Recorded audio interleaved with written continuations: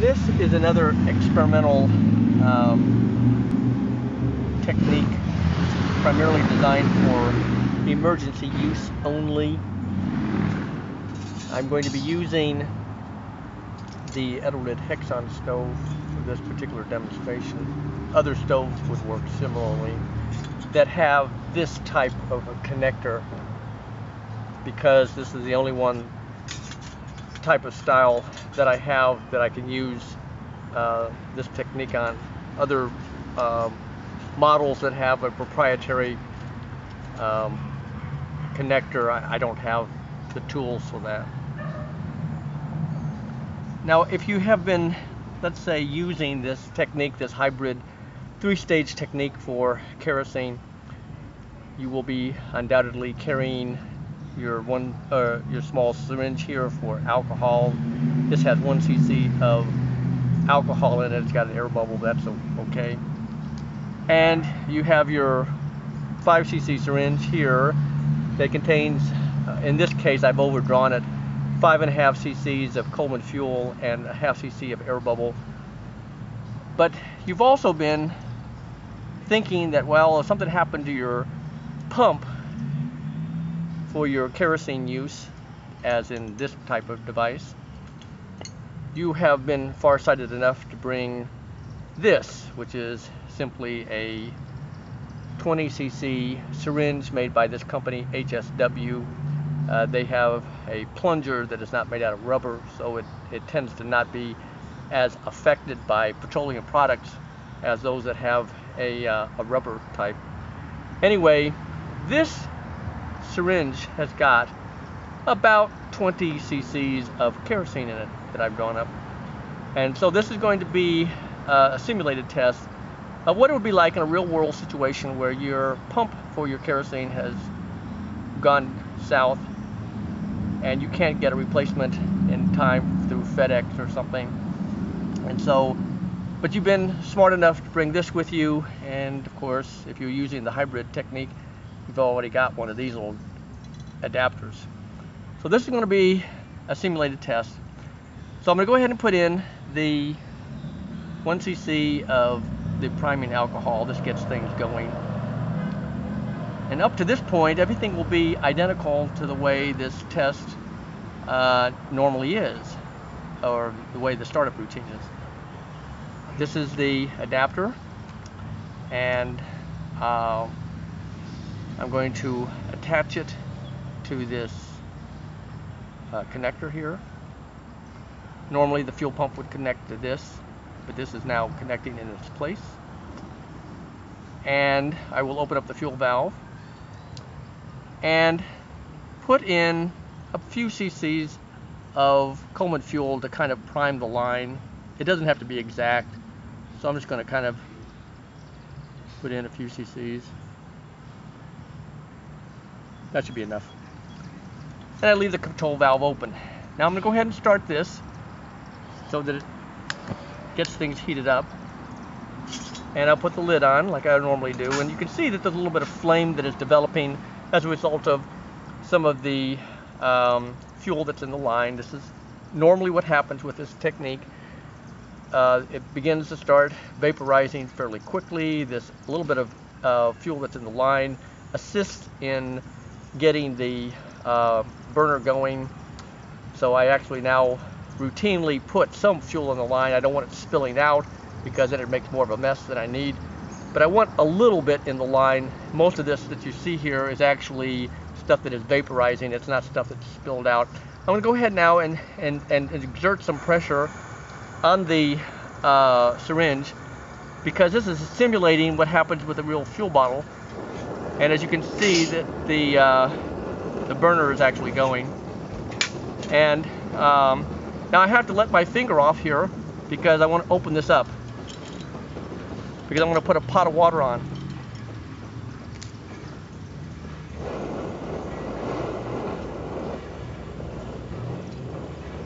Because this is, again, a real world situation.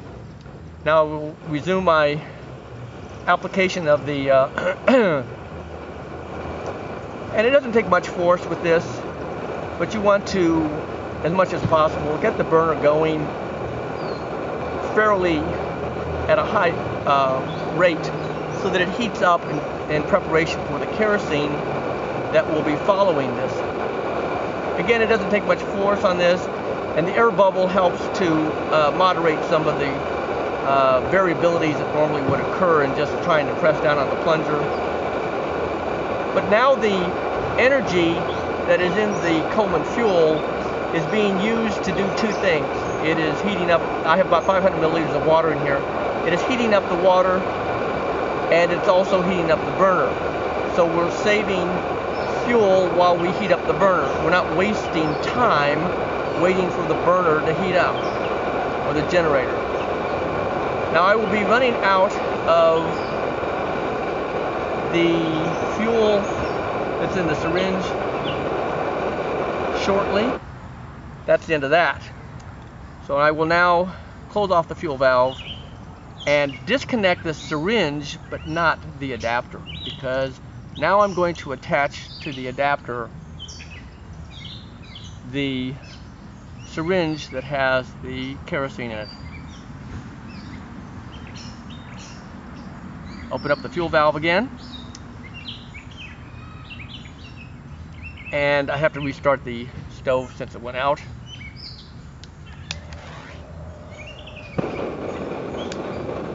Now I'm pressing down on the syringe. You can see it here. I don't want to get it too close to the burner, but I'll try to keep it in the field of view. And what happens normally with this is that it takes about a minute for this particular stove for the kerosene to get pushed, to push the Coleman fuel through the line, and then you end up having the kerosene hit the burner. I have found that for the most part, 5.5 cc's of Coleman fuel is enough to heat up the burner. However, I should say this is the first time I've tried this test where I'm using only a syringe, no pump, and I'm making a transition to kerosene. So for all I know, all hell will break loose when the kerosene finally hits the burner. If there is no significant flame, fireball, anything like that, then that will tell me that for the most part, this is a workable routine in an emergency situation. I'm not suggesting that you do this on a regular basis, although from a theoretical standpoint, you might actually be able to do exactly that. It might be possible to not even carry a fuel bottle. Just carry this little adapter and some of these syringes. There's an advantage to that if you don't mind pressing down on the syringe, because the syringe is pretty much foolproof. There's nothing that can go wrong with it. And it weighs 10 grams. The adapter weighs more than the syringe because it's made out of brass, but it's a prototype. But even then, you're talking about a very lightweight thing that doesn't take up much space. You still have to have fuel, of course, but for the most part, it's not, I mean, you can't get away from the fuel. You're going to have fuel if you want to run the stove at all. But as you can see, I mean, now you could say, well, is this practical? Depends on what you mean by practical. It will heat up water. The air bubble that is in this syringe acts as a kind of a means of moderating the pressure within the syringe, so that even if you take your hand off, the pressure that's in the air bubble will tend to keep the fuel going at least for a little bit, and it also keeps you from pressing too hard. Again, I'm more or less just resting my hand on the syringe. So if you needed to let go for a minute, stir your food, and then or something, and then resume your pressure, you can do it. It changes the intensity of the burner some, but again, as an emergency procedure, it's certainly got to have some advantages over not having any stove at all that works. And this Hexon stove, this has got a 0.28 millimeter jet. It's not the one that's supplied with the stove. It's the one that I borrowed from another stove, but it fits this particular stove.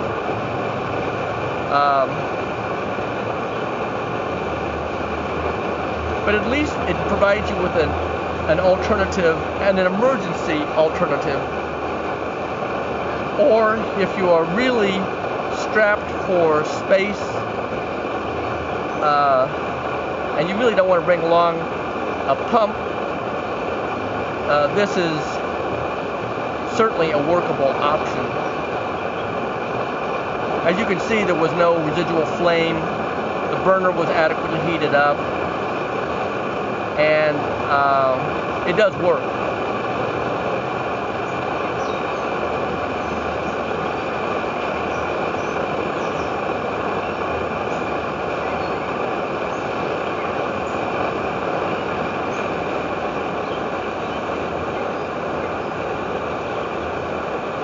I'm actually pressing too hard and I'm losing some of my kerosene around the O-ring on this thing. I need to be careful about what I'm doing. This again is a prototype. It doesn't seal as well as I would like, but as an experimental means of testing this out, it certainly does work. An actual working model, that is a production model, would have, of course, much better sealing characteristics. Now, on the last test that I did as an experiment for emergency use, I used just Coleman fuel, and I used almost the entire 20 cc's that was within the syringe. Kerosene burns a bit hotter, and so I suspect that I would probably use a little less. The water is already beginning to slightly show a rolling boil, so I would think that at this point the water has reached a point that is considered acceptable, and that's even allowing for the loss of fuel due to the leak that's in this particular adapter. And now I have a rolling boil, so I will stop at this point and I will simply remove the fuel. I'm going to now just pull the fuel that's in the line out. I'm just basically going to withdraw as much fluid as I can so that I don't have to worry about losing any fuel. Now, there's going to be some residual that's going to stay in the line no matter what. And again, this particular adapter doesn't seal as well as I would like, but I got back a few cc's, which is better than nothing. So I will close off this valve, and that basically is the end. Again, I'm sorry about the loss of some of the fluid from the adapter, but again, this is a prototype, but it does demonstrate that yes, under emergency circumstances, this is a workable option.